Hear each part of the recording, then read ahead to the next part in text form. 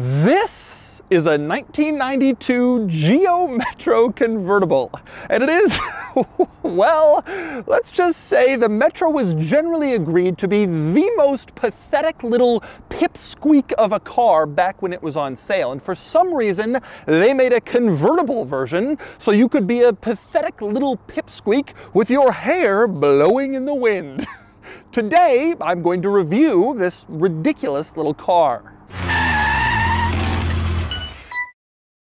Before I get started, good news! This Geo Metro can be yours. It is currently being auctioned live on Cars and Bids, which is my new enthusiast car auction website for cool cars from the modern era. We've sold McLarens, Ferraris, Porsches, but we also like the weird stuff on Cars and Bids, the quirky cars, and that includes this Metro convertible, which is live right now on Cars and Bids. So after you finish watching this video, click the link in the description below to head over to the live auction where you can bid for the chance to win this Geo Metro. You won't find one of these anywhere but Cars and Bids. I'll start with a little background. Back in the 1980s, General Motors was looking to introduce a line of ultra-cheap, fuel-efficient cars that didn't really fit in with any of their other brands. So they created Geo, which only sold rebadged Japanese cars made by other manufacturers. There was the Geo Prism, which was a rebadged Toyota Corolla. There was the Geo Tracker, which was a rebadged Suzuki Vitara. And there was this, the Geo Metro, which was a rebadged Suzuki Swift. But Swift it was not. This version of the Metro came out for the 1989 model year. The convertible version joined for 1990, and every single Metro from this era used a 3-cylinder engine with about 50 horsepower. Even though this car weighed under 2,000 pounds, acceleration wasn't really a strong suit. But there was a benefit to this. The car was rated at 46 miles per gallon in the city and 49 miles per gallon on the highway, which is an impressive figure even still today. Unfortunately, that's basically the only thing that's impressive about this car, as I will show you. First, I'm going to take you on a tour of this Metro and show you all of its interesting quirks and features. Then I'm going to get it out on the road and drive it, and then I'll give it a Doug score.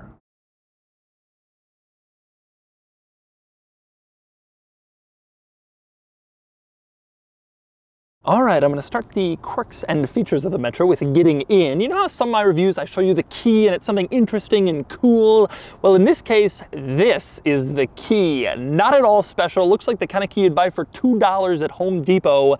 That's what they were using for this car. Basic key for a basic car. And when you open up the door, look how thin this door panel is. There's no side impact protection in there. There's definitely no airbags in there. This was a different era, very basic car, no frills, not a lot to pack into that door panel. But I don't want to get ahead of myself here, because one of the major selling points of this car is the convertible top, and the roof operation is rather quirky and interesting. It's all manual, so let's talk about it now. To start the process putting the roof up, you first lift off this plastic panel behind the seats, you lift it out of place. Then you slide these plastic panels behind the seats. You can sort of pivot them, you can see, and move it forward, and it kind of bumps into the back of the seat, so it might help you to put the seat back forward and give you more space, but that's what you do next. After that, you just lift up the top. It's a fairly easy process. It's a small car, it's a small top, not very heavy, and then you get it right by where the windshield is, of course. The sun visors have to be down, and you just latch it down in place, and then your Geo Metro convertible has the roof up. And of course, when you're done, you slide those panels back into place, the ones behind the seat,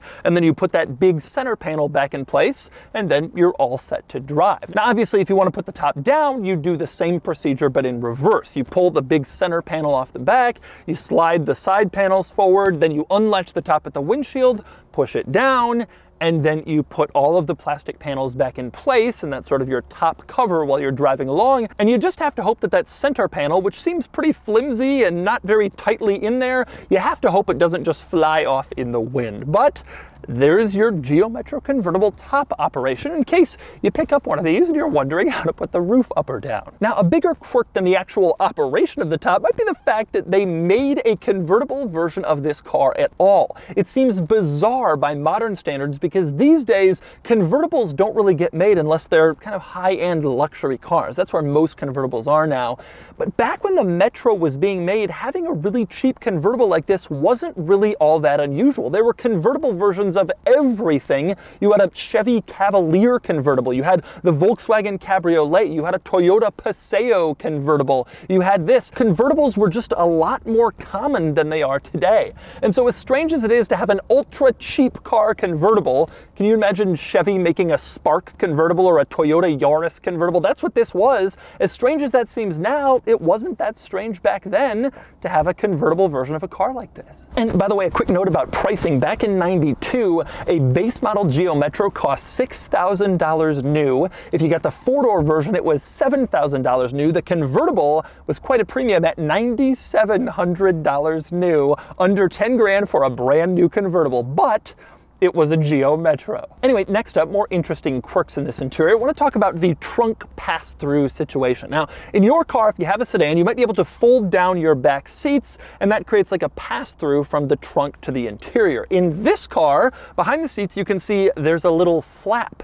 You lift that up, and then behind that you can see there's another little flap. You go around to the trunk, you lift that flap up, and then that's your pass-through. So there's no like panel separating the interior from the trunk. There's no trim, no carpeting. You just have two like vinyl curtains, and that is your trunk pass-through in this car. This was a very pathetic car in many ways, and one of them was the flimsy afterthought trunk pass-through situation. But anyway, since we're talking about the trunk, let's get back here. The only way into the trunk in this car is to stick the key in the back, twist it, and then lift up the trunk. There's no like trunk latch anywhere else. Now the struts in the trunk are bad, so fortunately we have this handy broomstick that we can use to prop up the trunk. And as you can see, when the trunk is propped, this is a pretty reasonably sized trunk, especially for a vehicle this small. You can get a reasonable amount of cargo in here, good space. It's not so bad. This car is so tiny, but it has a decent sized trunk. But if you needed more space than this trunk could offer, the Metro has that capability too, because it has a luggage rack mounted on the top of the trunk. This was an option that you could get. You can see these 5 sort of plastic pieces mounted on the trunk. That was so you could put your luggage on it without scratching the paint. And then you would use these little movable hooks sliding down the plastic things to actually tie your luggage down. So if you had more luggage than could fit in the trunk, you could use this luggage rack. This was a common feature in cars in like the 50s and 60s, not so today, but it was available as an option on the Geo Metro convertible, and this Metro convertible has it. But anyway, back to the interior, although I must say there's not that much to cover in here. This is a small interior, a basic car, not too many quirks, but there are some worth noting. One is the seats. You have these flat, non-contoured seats. They just look like the cheapest, crappiest stuff they could find. Definitely not intended to be supportive if you have back issues or if you want to find a very comfortable position. But they do have blue trim going all the way around to match the blue exterior of this car. They spent the money to make the seats look good instead of make them comfortable. You also have this blue and sort of yellowish green pattern all throughout the seats, this fabric on the seat bottom, the seat back, and on the door panel. This was a big 90s thing, these sort of colored fabric patterns, just to make things more fun inside this car. And it certainly has succeeded. I, for one, am having a blast. Now, like I said before, not too many frills in this interior. It's really not that nice of a place to be. Some examples of that, the center console in this car is just this plastic piece mounted on the carpet with the handbrake sticking out. You don't have a big storage area. You don't have anything in here really, except for the handbrake. Does it look all that good? No frills, very small. That's your center console. Deal with it. And speaking of cheap stuff in the center, on the gear lever, you had the shift boot, which was just rubber. Didn't really look all that nice. Was certainly not as nice as leather. leather and most other vehicles at the time. They were just going for the cheapest stuff they could find, and it looks like it. But it is worth noting with the shifter, at least you had a 5-speed manual in here, no 4-speed. You had that 5th gear for better fuel economy and more gears for better performance prowess. It is worth noting though that the automatic version of this car was a 3-speed automatic, and it wasn't a very good one. The auto was rated at 10 miles per gallon less, city and highway, than the manual. The manual's 46 city, 49 highway. The automatic was 36 city, 39 highway. You lost 10 miles per gallon just by choosing the automatic. So you really wanted to go with the manual in this car to maximize your gas mileage. One other kind of funny cost-cutting measure, obviously this car doesn't have power mirrors. If you want to adjust the mirror on the driver's side, there's this little stick coming out from the mirror, and you just move it around and that moves the mirror, which is pretty common on cars with manual mirrors. The funny part is, over on the passenger side, there is no stick. They've cost cut out the manual mirror stick. Instead, to move the passenger mirror, you actually have to get out, go over there and adjust it with your fingers, which causes a bit of an issue because then you can't see where you've adjusted it to. So then you walk back into the driver's seat, oh no, it's too high, get back out, walk back to the passenger seat. Although I guess in this car it's so tiny, you could probably reach across the interior and adjust the mirror that way, but the stick would have been helpful. However, deemed too expensive, probably. With that said, there are some features in this car that I'm surprised to see in here. Some nice stuff that I wouldn't expect in such a cheap car with such a cheap car reputation. For instance, you have an airbag in this car. Only one, driver's side, not passenger, not side airbags, but you do have an airbag in here, which would have been a big deal on a new car for under 10 grand back in '92. Now, interestingly, when you turn on this car, the airbag light briefly turns on, like in most cars, to let you know the light is working, except in this car it says in full rest. Couldn't figure out what that meant. I looked it up, inflatable restraint. The term airbag was still sort of becoming more common. No one was sure what it would be called. General Motors was calling it the inflatable restraint. And if you had a fault there, that light would turn on to let you know, like a modern airbag light would. By the way, another feature I'm surprised to see in here, the gauge cluster has a full tachometer. You would expect that in a car with a manual transmission, especially a modern one, but really cheap cars sometimes forego a tachometer, but they had it here. So they weren't doing all cost cutting. However, the feature I am most surprised to see in here, the luxury that this car has that most shocks me, is air conditioning. This little tiny car has an air conditioning system. You press this button, you turn on AC, and then you can control the temperature. I'm really, really shocked to see that in a car like this. Now, the owner tells me when you turn on the air conditioning, it saps like 10 to 20% of this car's power, which is a big deal because it doesn't have that much power to begin with. But nonetheless, AC was there to keep you cool on a day where it was too hot to even put your roof down. Interesting. Now, with that said, it is important to point out General Motors pretty much did cost cut wherever possible with this car. One good example is the owner's manual. You open up the pouch, this car comes with an owner's manual, but they didn't make a separate owner's manual for the convertible like everybody else would have. Instead, if you got a convertible, they gave you a supplement to the original owner's manual, which is supposed to override some of the information you got in the standard owner's manual they also gave you. Of course, it also gave you some new information like how to put the top up and down, that sort of thing, but you had basically two owner's manuals because they were too cheap to print up a totally new one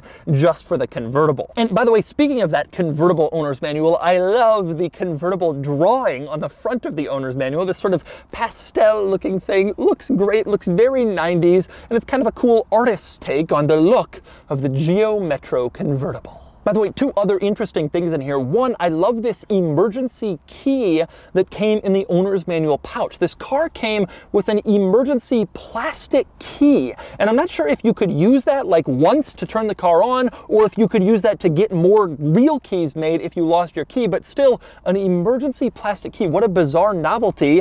This car has it. Still in the owner's manual after all these years. Also still in the owner's manual is the original business card from the salesperson from when this car was sold new at George White Chevrolet in Ames, Iowa. Believe it or not, that dealership still exists, but I bet no one there remembers back when they were selling bright blue Metro convertibles new. It was a long time ago. And speaking of George White Chevrolet, you can still see their logo back here on the back of this car. It's held up well over the years, and in fact, this whole car is held up pretty well. It certainly isn't perfect, but as Metro convertibles go, DeMuro. This is certainly one of the nicest ones you will ever find. Nobody thought to preserve these or save these, and it's nice to see one in such relatively nice condition. But anyway, moving on, I want to talk light bar. You can see this car has a giant light bar going across the back. That was the standard of its day. The late 80s, early 90s, light bars were hot just as they are now. They've completely come back, and even economy cars of the day had light bars in the back to let you know just how cool they were.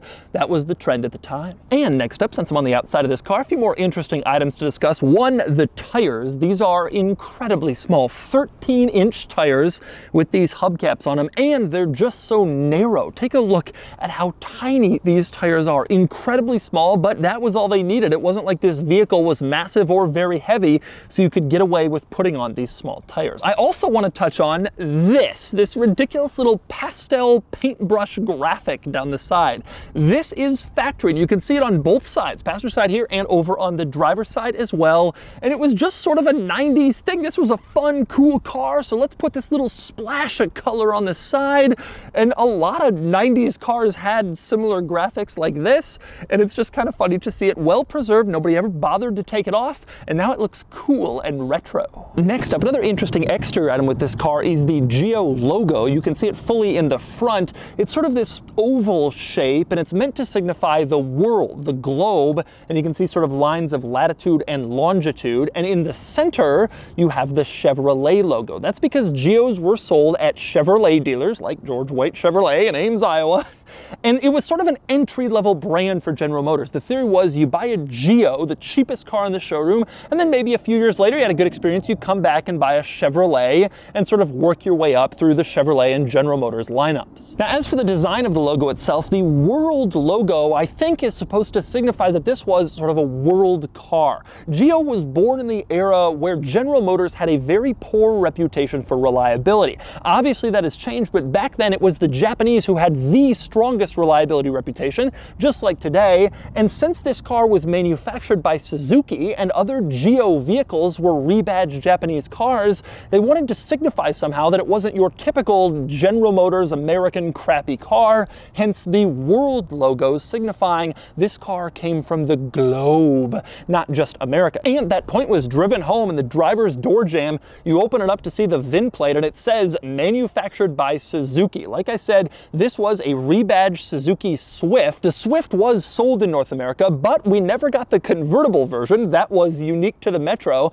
but the car was still built by Suzuki and they didn't even try to cover that up. That's what it says on the VIN plate. It was a global car, a Japanese General Motors for better reliability. Unfortunately, being a global car, the Metro also got a global engine. This was a 1-liter 3-cylinder that made about 50 horsepower, and it just wasn't up to the standard Americans were used to in terms of acceleration and performance. The trade-off was excellent fuel economy, and there still are people who are loyal to the Geo Metro for its simplicity, for its cheapness to own, and for its great mileage without having to resort to new technology like hybrid, which makes cars more expensive and more complicated. But for most people, too small of an engine, too little power. That was kind of the trade-off. You got the Japanese car with the Japanese build quality, but you also got 50 horsepower. That was a tremendously small number even then, and back then the Geo Metro was the butt of a lot of jokes, kind of being referred to as the cheapest, crappiest, most pathetic car on sale, which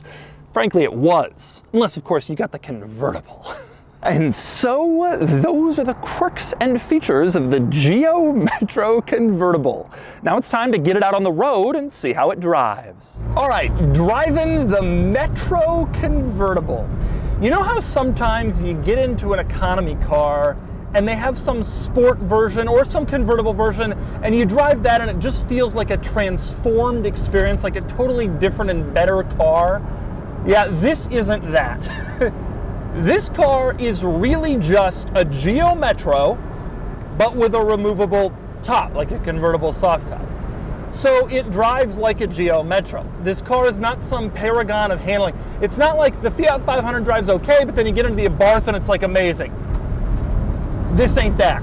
For one thing, it's just slow. It is dog slow. This car, it's almost unbelievable how underperforming it is.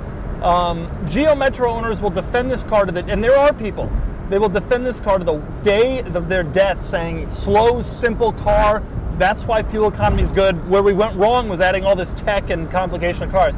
And I get that, but this thing's really slow. It's just difficult for a rational modern human being to drive this and not feel a little unsafe, especially considering the car itself is so tiny. It weighs nothing, it has no safety equipment, it's just a joke of a car, and it's incredibly slow, so it's not like you can get out of the way of anything. Now, the other thing you notice, especially with this one, is the sheer amount of cowl shake in this car.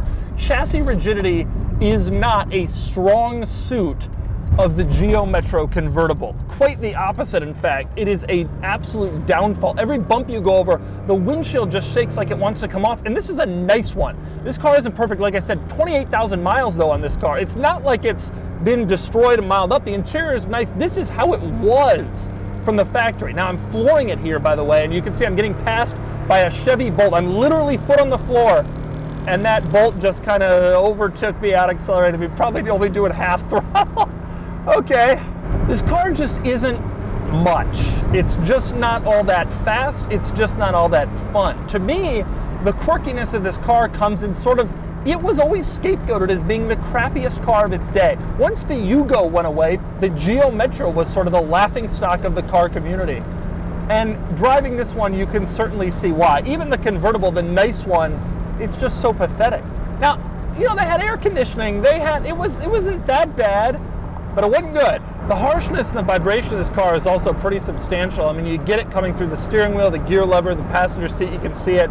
It's not as bad as I was expecting, actually. I know cars from this era, and they're usually a total disaster.